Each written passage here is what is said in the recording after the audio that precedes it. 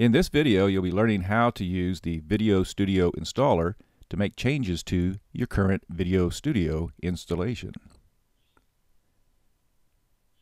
So anytime that you need to make changes to your Visual Studio program, you need to open the Video Studio installer program to do that. So I'm going to go over here and click on my Start button and then type in Visual Studio Installer.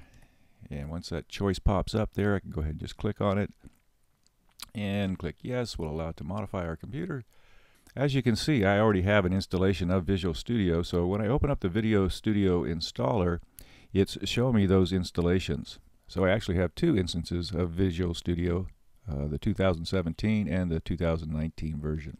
So I want to make changes to my 2019 instance of Visual Studio. So I want to click on the Modify button, and that takes me then to this screen here, the modifying screen, which allows us to modify our workloads, individual components, language packs, and our installation locations.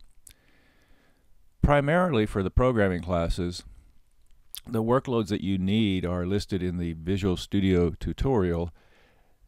What I've done there is create a little graphic for you that identifies each of these workloads and then which classes they're applied to, or that you'll be using them in.